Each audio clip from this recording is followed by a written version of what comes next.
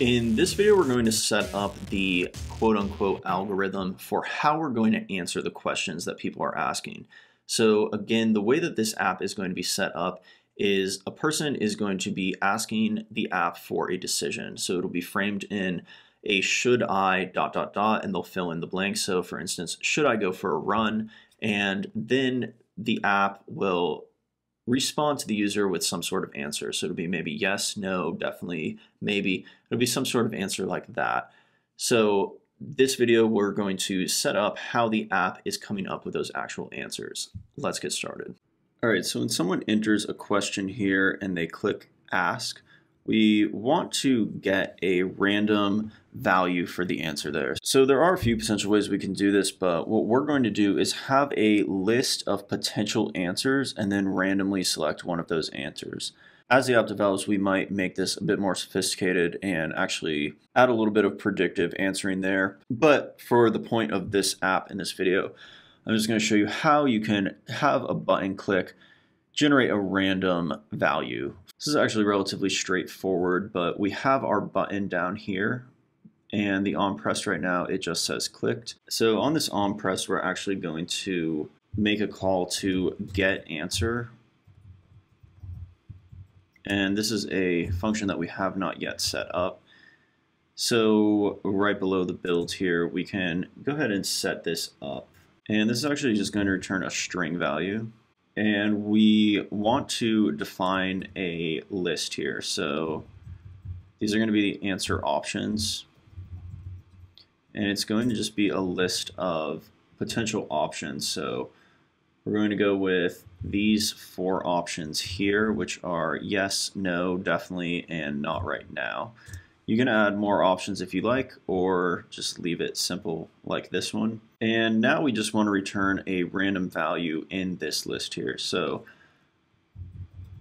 we can do that with taking the answer options here and getting a index that is between 0 and 3, because there currently are 4 values in here, so we just want a random number between that. So we're going to call random.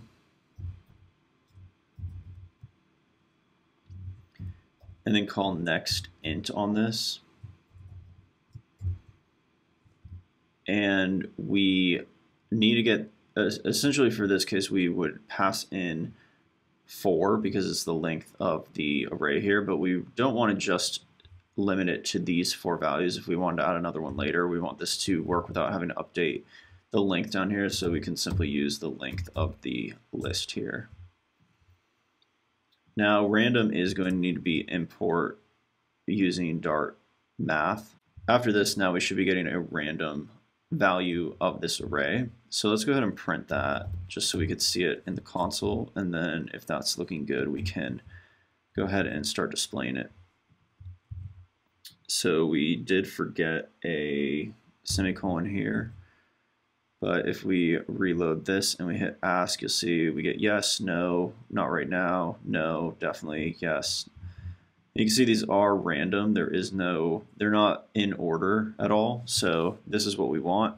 And this is essentially the backbone of the app's quote unquote algorithm. So that is the simple algorithm we're going to use to determine what the answer is. Now we can add in the answer below this when we click the ask button, and then later we'll add the question as well. So in this build question form here, below the button, we can call a new widget which we'll create here, and it will be the question and the answer.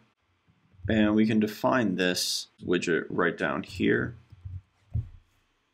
So we want this to display the question and the answer, but since we don't really have the question set up now, we can just have it display the answer for now. So this should return a column with 2 text values, and the first one is going to be the question, which is going to be in the form of should I, and then it will have the question that was entered, because we aren't going to assume that they're going to type should I, since should I is already there. And then below this, we will have another text value, and this will be the answer. Now for the answer here, we're going to actually define a new variable and we're going to call that the answer. So this answer is going to need to be defined up here, and it will be a string value. So we can just define that as an empty string. Now, when we click the button, we can just set the state of this answer to be the value that we were printing out. So instead of printing out the answer here, we can instead use set state and set the answer variable to the value returned from getAnswer. Now when we have the text of the answer down here, it should be showing that answer value every time it changes.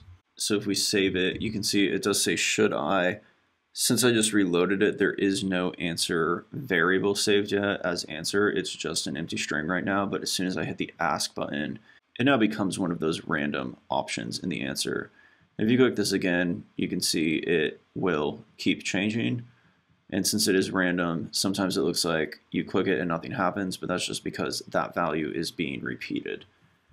If you aren't aware, this video is just one of a series of videos that are going to show you how to build an entire app. And the app that it's going to be building is all focused around monetization. So the parts that you're going to be able to see on YouTube for free are going to be that base app, and this is part of that.